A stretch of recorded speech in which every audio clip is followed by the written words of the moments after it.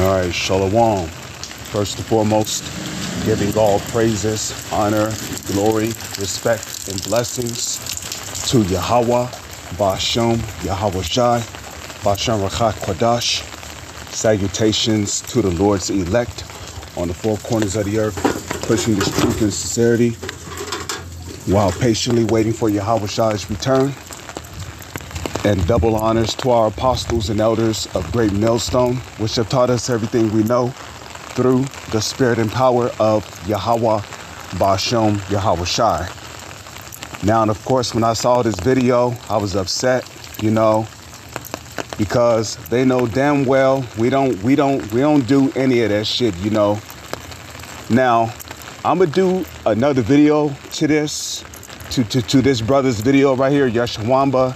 I'm gonna do that video on my laptop right now, and I am currently on my phone because I am walking to the store in the rain. But yeah, let's see if I can fast forward this video. Okay. Let's see what this woman said here. Okay, this right here. So this broad said, hide your 9-year-old daughter from GMS men. Now, like the brother Yashawamba said, this is very slanderous. Okay? And not only is this slanderous, this is also bearing false witness. Now, I don't want to make this video too long, so what I want to do is bring out a scripture, because I'm here at the store right now, Matthew chapter 12, verse 36. But I say unto you that every idle word that men shall speak, they shall give account thereof in the day of judgment. So every idle word that you say, every word that come out of your mouth, you're going to have to answer for that in the day of judgment. When it's time for you to be judged, you're going to have to answer for the slanderous words, which you can have to answer for all of your accusations and your slanders, which you have said towards the men of Great Millstone. Okay? Now the scriptures say the simple believeth every word, you people out there, you're so goddamn simple. Somebody will spread a simple rumor and then you'll run with it. Oh yeah, they be doing that and this, that, for. It's like, it's like you don't research anything. You don't inquire of anything. You don't make any inquisitions. You just hear something and then you run with it like a simpleton.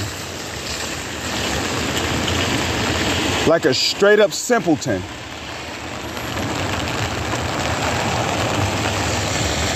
Okay? Now in 2 Corinthians, the 5th chapter, in the 10th verse, it tells you that we must all appear before the judgment seat of Hamashiach Yahweh Shai.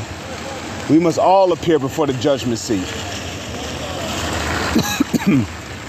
So, like the scriptures say, whoso shall offend one of the little ones that believe in Yahweh Shai, it had been better that they hanged a millstone around their neck and that they were cast into the depths of the sea. Okay? If you're a slanderer, a scoffer, you better repent, because there's still room to repent. But still, making some accusation like this, you're gonna have to answer for this. Okay? If you haven't asked the Lord for forgiveness and repented, you're gonna have to answer for that. You're gonna have to answer for this, man. Okay?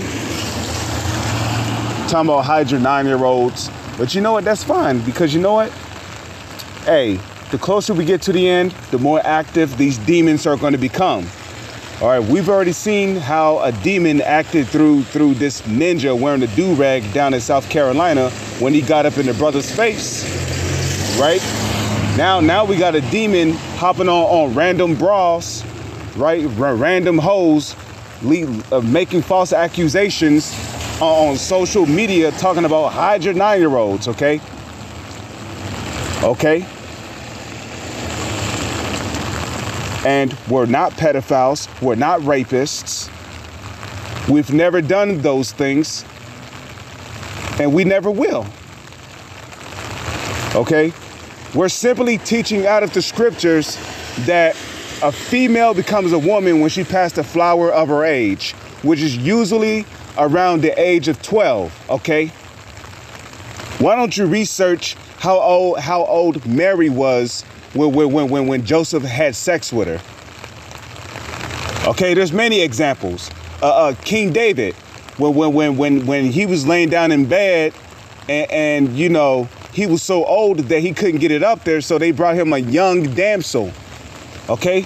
She had to been at least about maybe 13, 14, 15 years old, you see?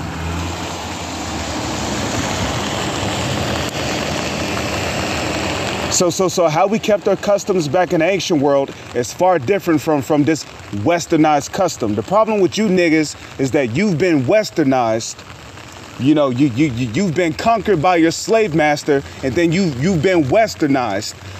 You've been westernized and programmed to think a particular way.